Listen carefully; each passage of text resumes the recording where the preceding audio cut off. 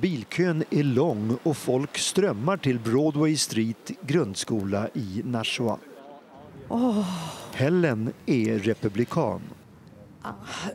It could be Rubio, it could be Trump.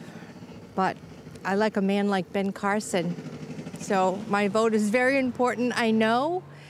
And I don't want to waste it. Valdeltagandet i New Hampshire är högre än genomsnittet i USA. Who I voted for? Miss Clinton.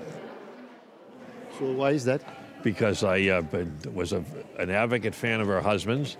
I think she did a terrific job as a senator in New York and as a secretary of state. And I think she's most qualified of the candidates left in the field. I voted for Sanders. You decided earlier? I did, yes. Why Sanders?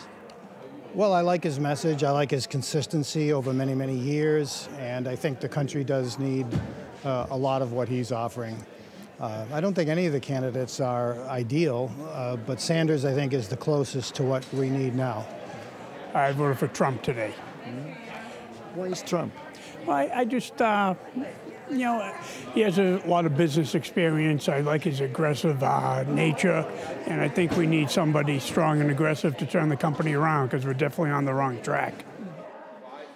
Det här är delstaten där mer än en tredjedel av väljarna bestämmer sig på valdagen. I decided as I walked in, yes. Could you tell us? No, I don't want to tell you. I'm sorry. Och Rolf Porseryd finns med oss nu från New Hampshire. Rolf, med delstatens många oberoende väljare som bestämmer sig sent så kan den här utgången bli helt oberäknelig. Ja, det är helt rätt, Ulrika. Opinionssiffrorna är osäkra.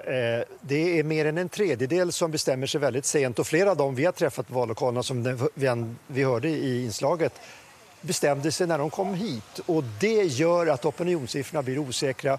Och det är inte självklart att Donald Trump vinner trots att han leder i opinionen. Han kanske vinner med betydligt knappare siffror. Däremot på demokratiska sidan är det sannolikt att Bernie Sanders, som har en så stor ledning, ändå håller undan för Hillary Clinton. Och valet fortsätter i många timmar till. När kan vi vänta oss ett resultat? Ja, vallokalerna håller öppet ända fram till klockan 8 lokal tid, 2 på natten, och sedan kanske 2-3 timmar senare får vi veta resultatet, säg 4-5 i morgon bitti svensk tid, och definitivt till våra morgonsändningar vet vi hur det har gått här i New Hampshire.